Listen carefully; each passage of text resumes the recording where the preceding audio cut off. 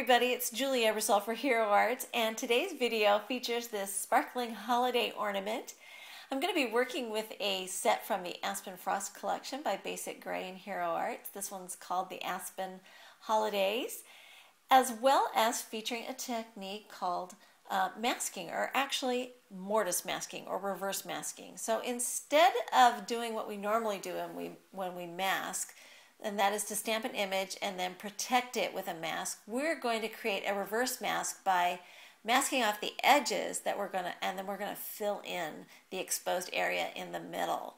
So I decided a square shape was what I wanted to work with on this card. So I've got a square card that I've already pre-cut from some snow layering paper.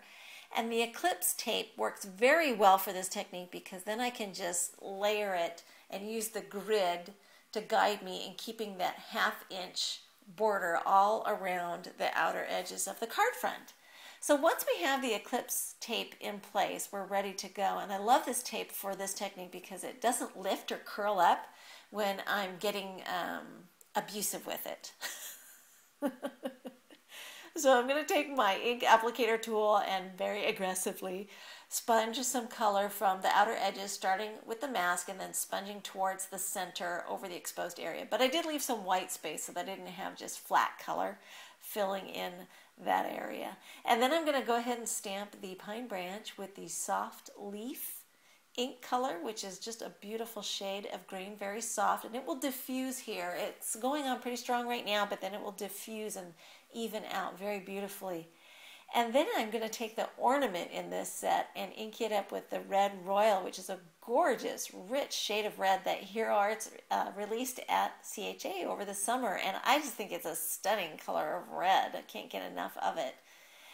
And once we're done with that, we can go ahead and stamp the greeting with the Memories Art Print Brown down there in the corner. And I think this color combination is really fun. It's not quite earthy, but it's just very cozy to me. I really love this combination. And here's where the magic starts to happen.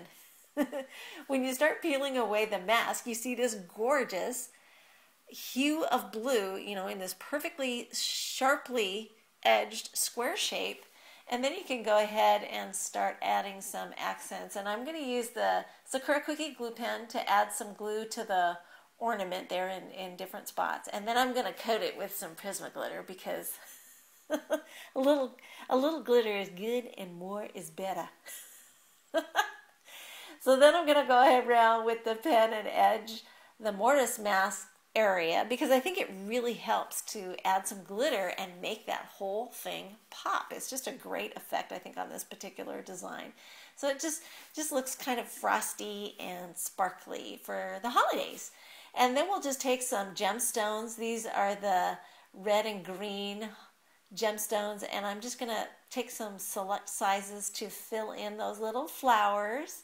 And after I folded the card, I decided I wanted to add a few more to the ornament. So I'm just going to get that creased, and then I'm going to take that package of bling back out and add just a few more. I know, it's always dangerous when you add just a little bit more, but it looked great on this card.